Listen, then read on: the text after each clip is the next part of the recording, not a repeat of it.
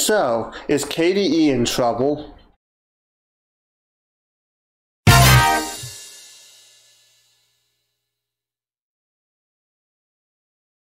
Hey everyone, what's happening?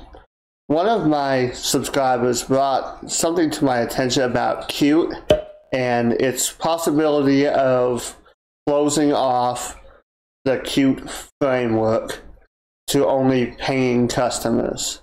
If you don't know what Qt is, it is a programming framework, and it is heavily involved in the KDE desktop and a lot of KDE apps. The KDE desktop is based on Qt, and there are a lot, and so are all the applications. Seems how everything is based off the Qt/Qt, whatever you want to call it. I'm going to call it Qt. Seems how it's based off of this Qt framework, and them closing it off.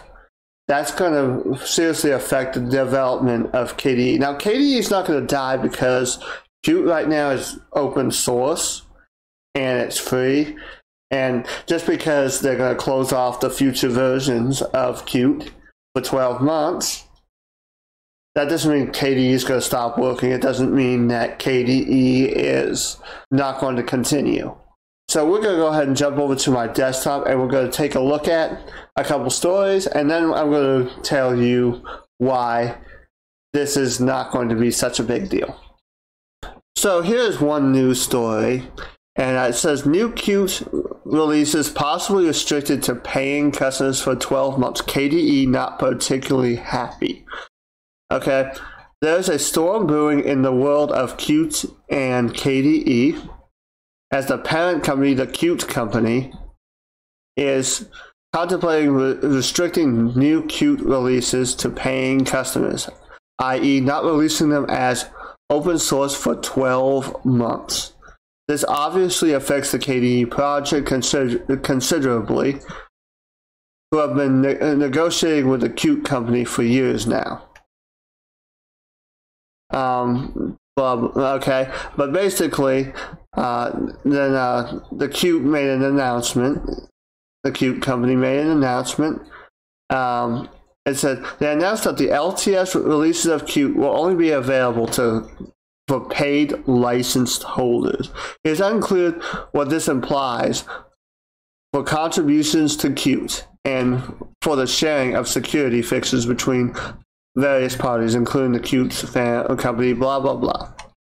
But now, it says, luckily there's an agreement between KDE and Qt that if the company discontinued the development of Qt Free Edition under the required licenses, then the Foundation has the right to release Qt under a BSD style license. Well, okay. But they can do that because Qt is GPL licensed. So we already have the code.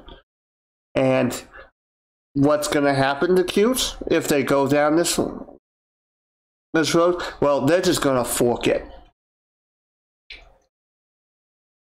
It's happened before. The most prominent example of this is OpenOffice. OpenOffice was free and open source under Sun Microsystems, and when Sun Microsystems was bought out by Oracle, they locked down parts of OpenOffice, and what happened?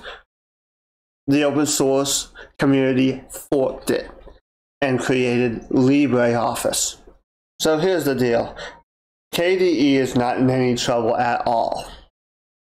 Qt is, as currently, open source, and it is licensed under the GPL. So we already have the source code. And so if they choose to go down this path, they're just going to fork it. The most popular name is KT.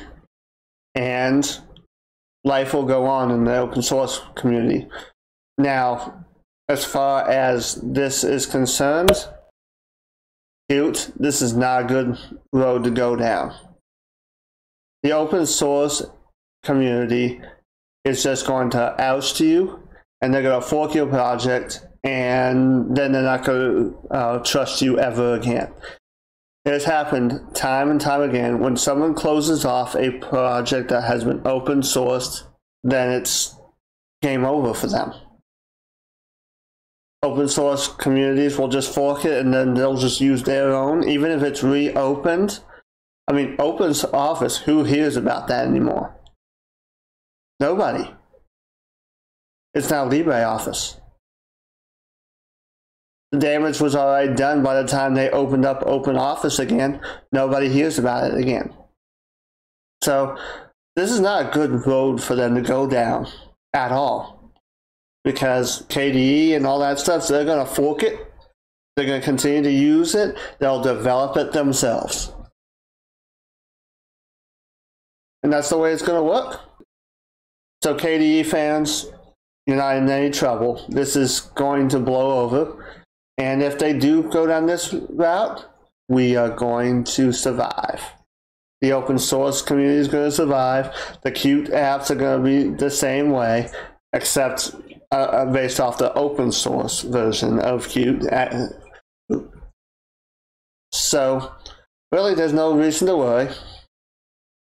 If you like this video, give it a thumbs up. If you didn't, that's what that thumbs down button is for. And go ahead and click that subscribe button. If you like my content and wish to support my work, you can do so on Patreon. The link is in the description.